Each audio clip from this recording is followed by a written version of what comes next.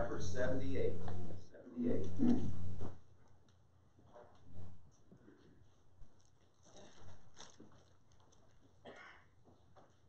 Well, it's great to see everybody this morning. Appreciate so very, very much the presence of each one. It is that time of the year when I know with the break from school, we've got several that are traveling, probably this week and next, and we certainly do miss their presence. But we've got a great number of visitors today, and got some that can't always be with us, but we're always thankful when they're able to be in town, and they're here today. It's just great to be together, that we can spend this time in singing praises to God and studying from His Word. Do you remember the old, Charlie Brown cartoon? It's often incorporated into many of the movies, where Lucy gets the football and she promises Charlie Brown that she's going to hold it real steady, and all he has to do is come and do the kicking. And so he gets ready and he goes up there. He's finally persuaded. He's trusting her to do her job, and of course at the last minute she pulls that away and he winds up flat on his back, having missed the kick. He trusted her, and she let him down. And for many people today, we find that there are interesting trust issues that many people have. And we want to talk about that for a little while this morning. And the character that we would like to kind of key off of is thinking about the story of Abraham a little bit. Over in Romans chapter 4 and going down to verse 12 and talking about him, Paul says, the father of the circumcision to them which are not of the circumcision only, but who also walk in the steps of that faith of our father Abraham, which he had, being yet uncircumcised. There's a whole lot that Paul is teaching in this chapter, trying to help Jews and non-Jews understand that the door and opportunity of salvation was open to all men. And we'll see what a blockade was to that understanding as we go through our lesson this morning. But one of the things that he's saying here is that we can learn a lot of lessons if we learn to walk in the steps of faithful Abraham. Abraham trusted in God. And as we mentioned, those are issues that many people have today. From a time that we're young growing up, we're often taught to be suspicious of strangers and to not trust too many people. And indeed, trust can be abused. Trust can be mishandled and betrayed. There are many people who love to play the part of Lucy. They love to be able to step out at just the right moment, trying to cause calamity to some person who trusts them. But Paul says that we should walk here in the steps of faithful Abraham. And I think we're going to see as we go through our lesson this morning that indeed he is a man who trusted in God explicitly. Whenever we deal with each other, as men deal with men, we're going to have cases where individuals disappoint us, when individuals are not going to live up to their commitments and promises, when things are not going to pan out as we would like, and we often can find that our trust has been misplaced. But Abraham learned that you can safely trust in God all the time, and he's never going to let you down. One of the key relationships or key descriptions of Abraham's relationship with God was that he had a trusting belief, or he had a faith in God. And God recognized that trait out of faithful Abraham. In Romans chapter 4, backing up to verse 3, it said, for if Abraham were justified by works, he hath whereof to glory, but not before God. For what saith the Scripture? Abraham believed God, and it was counted unto him for righteousness. This is the critical piece, that God is watching as we begin to build our relationship with Him. We have man on the one hand, and then we have our Father in heaven. And God wants us to develop a relationship with Him. And that relationship begins with our having a trust in Him, or we might say a belief in Him, in that we can see that all of the things that He's promised has come to pass, that He has demonstrated over and over and over again to us His trustworthiness, and He should be the object and center of our faith. Oftentimes, Paul made the point. He said, I'm not here preaching with enticing words of men's wisdom. He said, I don't want your faith to rest in me because I've said something eloquent or I've said something that has persuaded you a certain way. He said, the whole message that I've got to present to you is of Jesus Christ and Him crucified. I want you to understand that your trait, your faith, and your trust is in Him. Over in 1 Corinthians chapter 2, beginning in verse 1, Paul says, I, brethren, when I came to you, came not with excellency of speech or of wisdom, declaring unto you the testimony of God. For I determined not to know anything among you, save Jesus Christ and Him crucified. He said, and I was with you in weakness and in fear and in much trembling. And my speech and my preaching was not with enticing words of men's wisdom, but was in demonstration of the Spirit and of power, that your faith should not stand in the wisdom of men, but in the power of God. Oftentimes, individuals develop quite an affinity or likeness for a certain, maybe evangelist of note, somebody who they see as eloquent, entertaining in his presentation, and so as a result of that, they have great allegiance to him, and wherever he goes, they will go. Whatever he says has got to be law, because they really trust in him. And Paul's saying, I want your trust to be in God. He said, your faith should not stand in how smart the speaker is and how eloquent the speaker is. I want it to stand in recognition of the power of God. Now, when we start talking about the trust of faithful Abraham, we can begin to marvel at some of the ways in which that is demonstrated as we look at the story of Abraham. You know, as we see from the beginning, Abraham has developed a trust in God, an appreciation of His promises. And when he removed the family from Ur of the Chaldees over to Haran, you know, that was a big departure from all their familiar background and all the idolatrous practices and all the things that were going on there. But God wasn't done with Abraham yet. And He told him, I want you to pack up and I want you to go to a land that I will show you. Well, where? To a land that I will show you. And so Abraham wound up packing up his stuff and going at the command of God, not knowing where he went. Over in Hebrews chapter 11 and going down to verse 8, it says, by faith Abraham, when he was called to go out into a place where he should after receive for an inheritance, obeyed, and he went out, not knowing whither he went. Here was a man that made that move. I'm going to leave and go wherever it is God's going to send me. I'm going to move to a new land. For all that he knew, God could take him out in the middle of the desert and let him die there. But Abraham trusted that God knew what he was doing. God was in control.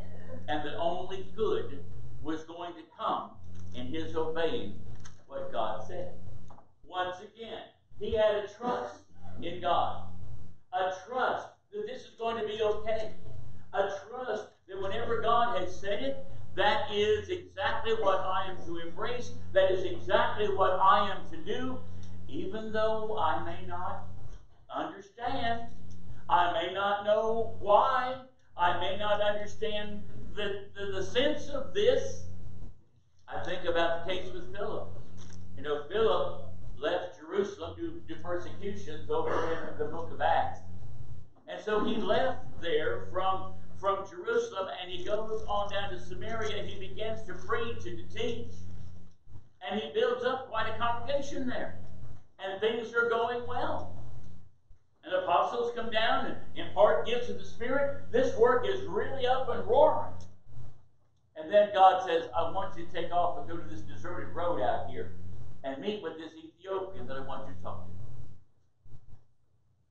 Now, why? I mean, things are working here. The church is growing here. Good. Because there's somebody out there I need you to talk to. And Philip arose and went.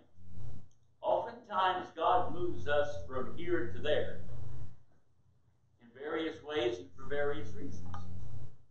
But we've got to have the trust that He knows what He's doing. Another illustration of a testing of the trust that Abraham had in God was when God began to make promises to him, as over in Genesis chapter 12, that I'm going to make of thee a great nation, I will bless thee and make thy name great, and thou shalt be a blessing. Okay, I don't have any kids. How is that going to happen? And God tells him when he reaches advanced age, you are going to have a son. Oh, really? In Genesis chapter 17 and verse 1, it says, when Abram was 90 years old and 9, the Lord appeared unto Abram and unto him, saying, I am the Almighty God. Walk before me, and thou shalt be perfect. And in verse 17, he then tells him, backing up to verse 16, I will bless her, talking about his wife, and give thee a son also of her. Yea, I will bless her, and she shall be a mother of nations. Kings of people shall be of her. And then Abraham fell upon his face and laughed, and said in his heart, shall a child be born unto him that is 100 years old? And shall Sarah that is 90 years old bear? This seemed incredible. That in our old age we are going to have a child. God repeats himself in verse 19. God said, Sarah thy wife shall bear thee a son indeed, and thou shalt call his name Isaac, and I will establish my covenant with him for an everlasting covenant, and with his seed after him. You're serious? You're saying we're going to have a child when I'm 100 and my wife is 90? God said, yep. That's exactly what is going to happen. Over in chapter 18, going down to about verse 9, there were some visitors that show up at Abraham's house later on. And they said to him, where is Sarah thy wife? And he said, behold, in the tent. And he said, I will certainly return unto thee according to the time of life. And lo, Sarah thy wife shall have a son. And Sarah heard it at the tent door which was behind him. Now Abraham and Sarah were old and well stricken in age, and it ceased to be with Sarah after the manner of women. Therefore Sarah laughed within herself, saying, after I am waxed old, shall I have pleasure, my Lord, being old also? And the Lord said to Abraham, wherefore did Sarah laugh, saying, shall I of a surety bear a child which am old? Is anything too hard for the Lord? At the time appointed I will return unto thee according to the time of life, and Sarah shall have a son. And that's exactly what happened. Isaac was born a bit less than a year later. When you begin to look at this scenario as well, Abraham said, okay, Lord, I hear you. I know what you're saying. It doesn't seem possible to me. I didn't understand why you wanted me to move, but you did. And then God explains this is one day going to be your inheritance. And I don't see how we're going to have children in our old age. But you said if we're going to. I trust you in that, God. And sure enough, even though it seemed impossible,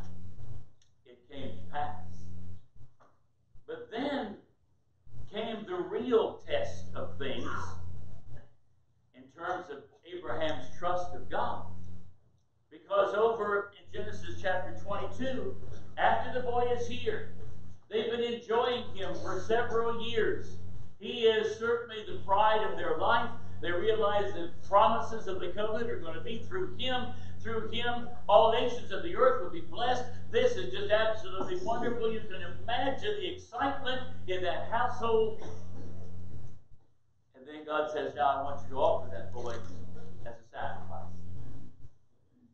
In Genesis chapter 22, verses 2 and 3, God said, take now thy son, thine only son Isaac, whom thou lovest, and get thee into the land of Moriah, and offer him there for a burnt offering upon one of the mountains which I will tell thee of. And Abraham rose up early in the morning, and saddled his ass, and took 2 of his young men with him, and Isaac his son, and clave the wood for the burnt offering, rose up, and went unto the place which God had told him. Whoa. This boy that you've made all these promises through, and now I'm supposed to kill him and offer him as a sacrifice? Now, what kind of sense does that make? It doesn't have to make sense, Abraham. Just do what I tell you to do. Once again, if there was ever a man who had a right to have some trust issues, Abraham would be a candidate for that spot. Because these things weren't making sense. These things didn't seem to be panning out in any kind of predictable form.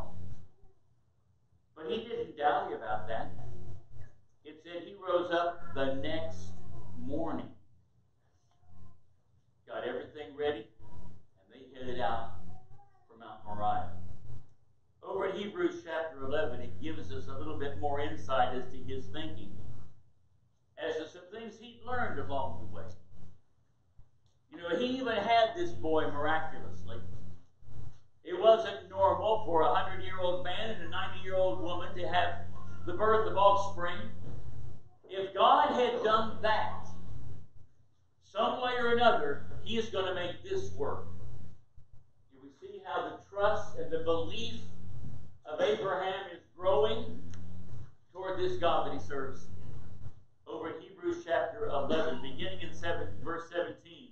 By faith Abraham, when he was tried, offered up Isaac, and he that had received the promise offered up his only begotten son, of whom it was said that in Isaac shall thy seed be called, accounting that God was able to raise him up even from the dead, from whence also he had received him in a figure.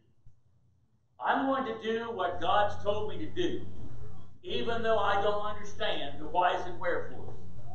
With God, all things are possible. I've learned that in the belief of belief in our having this child in the first place. And so while it makes no sense to me as to why I've got to kill him and offer him as a sacrifice, I'll do it because God is faithful to his word. And if he wants to, he can resurrect the dead body of my son and give him back to me to fulfill the promises that have been given.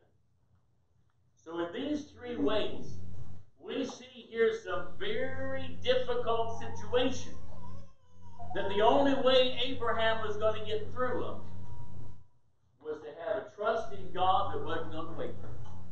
This is going to work out. I don't know how. I don't know when. I don't know why things are like they are. But God's good. And he is going to take me through all of this. Now, you know, there is an obstacle that sometimes we get hung up on in the day and time in which we live. I understand that in the days of Abraham, God spoke to Abraham directly and told him what he wanted him to do because he was living during the age of the patriarchs, as we call it. We don't have that kind of communication from God, giving us these types of directives as to what we should do tomorrow and what should be the next step. We haven't got that. But what we do have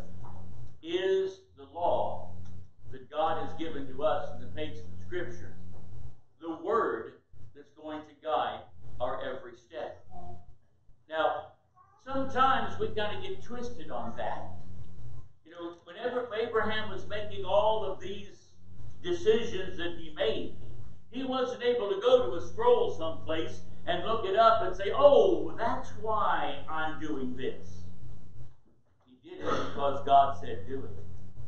Over in Galatians chapter 3 and going down to verse 19, it says, wherefore then serveth the law, Paul asks. It was added because of transgressions of the seed should come, to whom the promise was made. And it was ordained by angels in the hand of the mediator. One day later on, the law of Moses would be given, and then eventually that law would be taken out of the way, and the law of Christ would replace it. And sometimes we get so intent on that law and every one of the details in that law that we quit trusting in God. It's just check boxes. Have I done this? Have I done this? Have I done this? Have I done this? And we forget about this trust component. Over in Galatians chapter 3 and going to verse 24, talking about this law. Here Paul explains why it was added. The law was our schoolmaster to bring us unto Christ, that we might be justified by faith.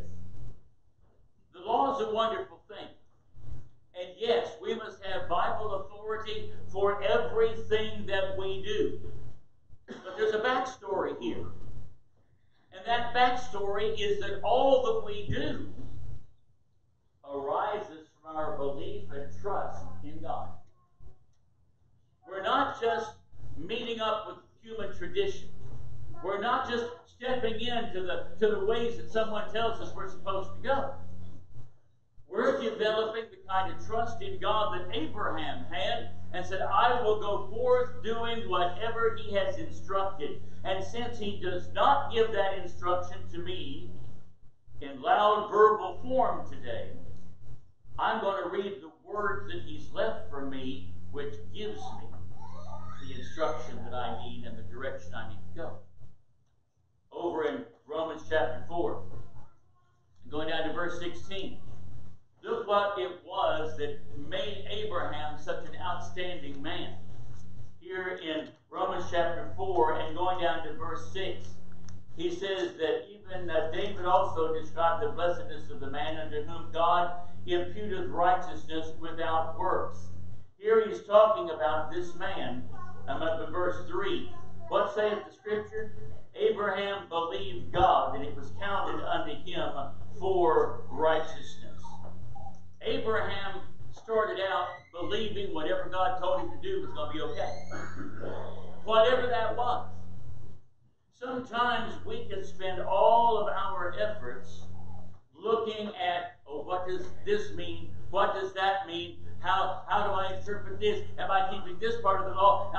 We become fascinated with the law. That's what the Pharisees in the New Testament had done.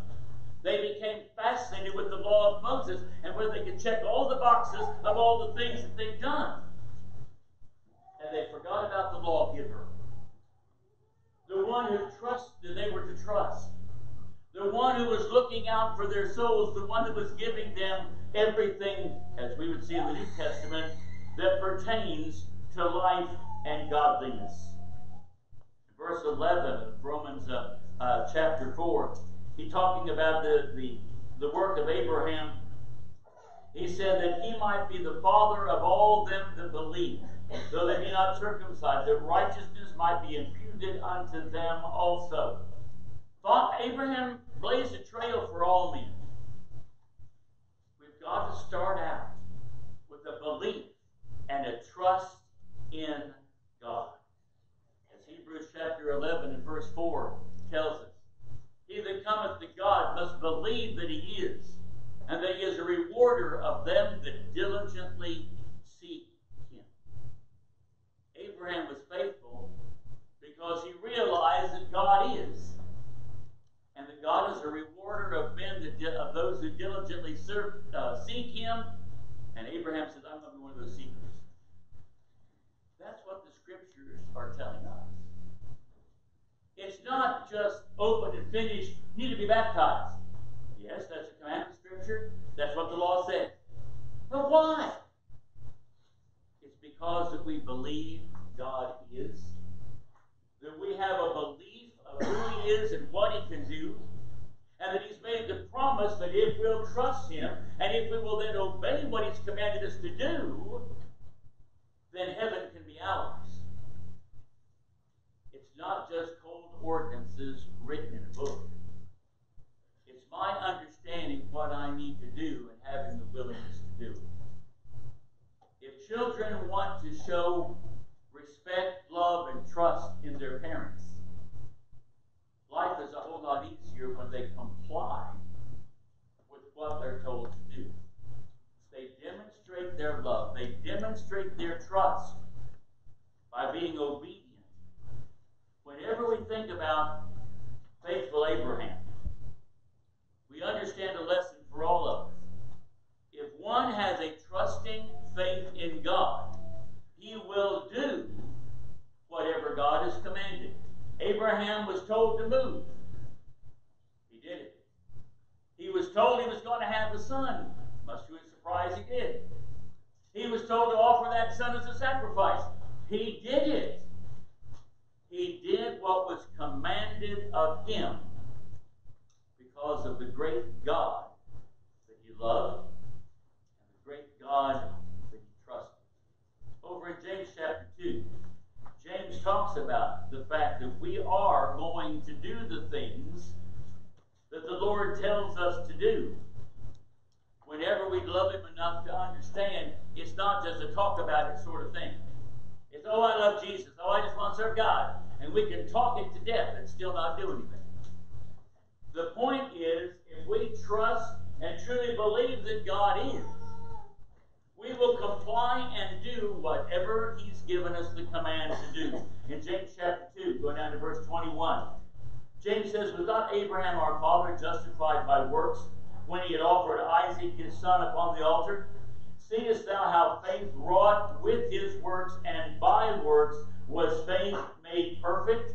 And the scripture was fulfilled, which saith, Abraham believed God, and it was imputed unto him for righteousness, and he was called the friend of God.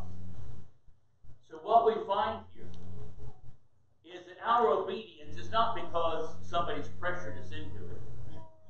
Our obedience to the command of Scripture is not because we were boxed into a corner and the only way we were going to get any relief was to finally give in and do what they've told us to do.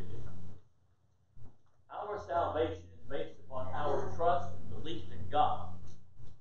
And whatever He's told us to do is not going to be a problem. Because even though it may not seem to make sense to us, for to many people, the idea of being immersed in water is stupidity. You believe in water salvation. No, I believe in doing what God said to do. And Jesus said, he that believeth and is baptized shall be saved. That's about as plain as it gets. So we wind up understanding then that it's important for us to trust and believe in God. But the law is also critically important. See, some people want to drop off that side of the equation. And it all becomes a matter of, well, I feel good in here. And I just believe that God and I have it all together. And I just think, well, look here at James chapter 2, a little bit further, verse 24. James said, you see then how that by works a man is justified, and not by faith only. Some folks want to make it either or. Either I'm saved by faith and grace, or I'm saved by works. James said it's neither one of those, it's both of them together. Go up to verses 18 and 19. Yea, a man may say, thou hast faith, and I have works. Show me thy faith without thy works, and I will show thee my faith by my works. Thou believest there is one God, thou doest well. The devils also believe and tremble. But wilt thou know, O vain man, that faith without works is dead?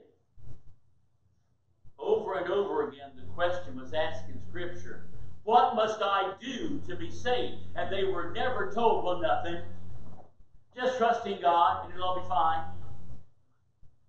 There were some things they were told to do. There's no way that we can divorce faith and works from each other. Because if we trust and believe in God, we're going to do whatever it is He's told us to do. If He said salvation meant to have you outside the building and run around 7 times, I'd be out the door. He told Naaman to go dip in the River Jordan 7 times. Didn't make any sense to him. But once he did the 7th time, he came up clean. It doesn't have to make sense to me. It's a matter of my having enough trust to know that God's not going to steer me wrong. And I'm going to do what's right.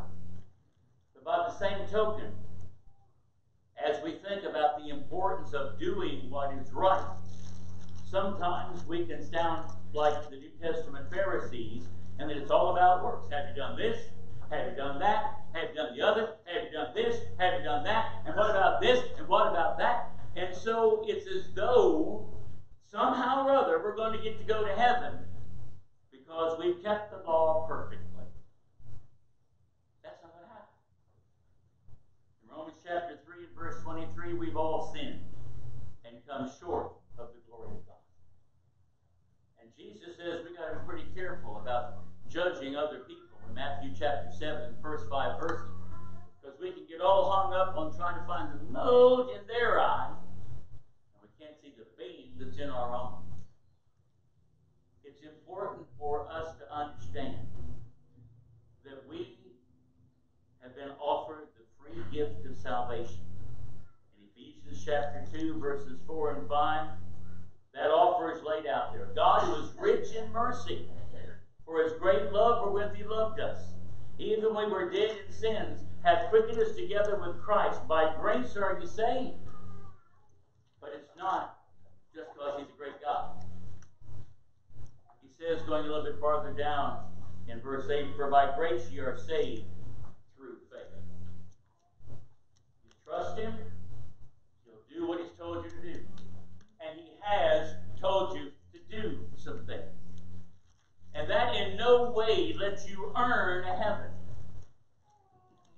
My being baptized in water in no way equals seeing the Son of God suspended between heaven and earth, dying on the cross. It's simply the condition God has laid before man, saying, if you want the benefits of my Son's shed blood, then here's what I want you to do. So this morning, the question is, do we have a trusting faith that truly will allow us to walk in the steps of faithful Abraham? Abraham gave us the message and the lesson loud and clear. I love God. I trust God. I believe that what He tells me is right. And even though it sounds pretty fantastic to me, God's greater than I am. He's smarter than I am. He knows the big picture that I don't know.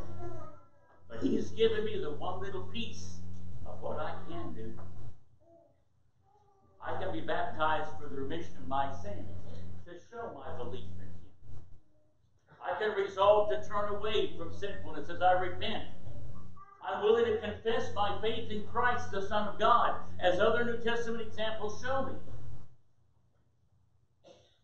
We're not just checking off boxes here. We're demonstrating our trust and belief in God. You know, whenever God told Abraham to take Isaac up to the mountain, he had to get the wood ready.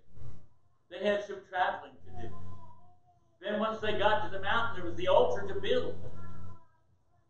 Abraham didn't flinch at any of it, because it all was part of the fulfillment process of what God had told him to do. And he trusted God enough to know.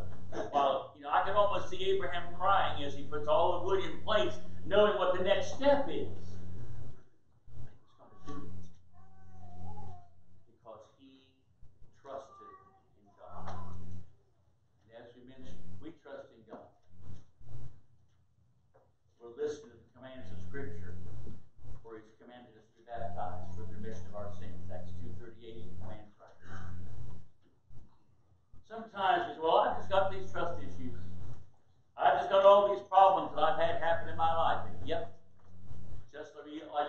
illustration, there's always a Lucy that's pulling the football away, so that we're going to land flat on our back. We've probably all been down that road, and we've all gone through that ordeal.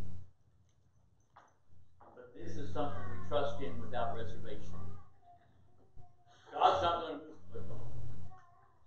He said, if you'll be faithful unto death, I'll give you a crown of righteousness. This morning, if that's the reward that you want when this life is over, if you want that hope of heaven, if you have not yet made things right between you and your God, if there's some way we can help you,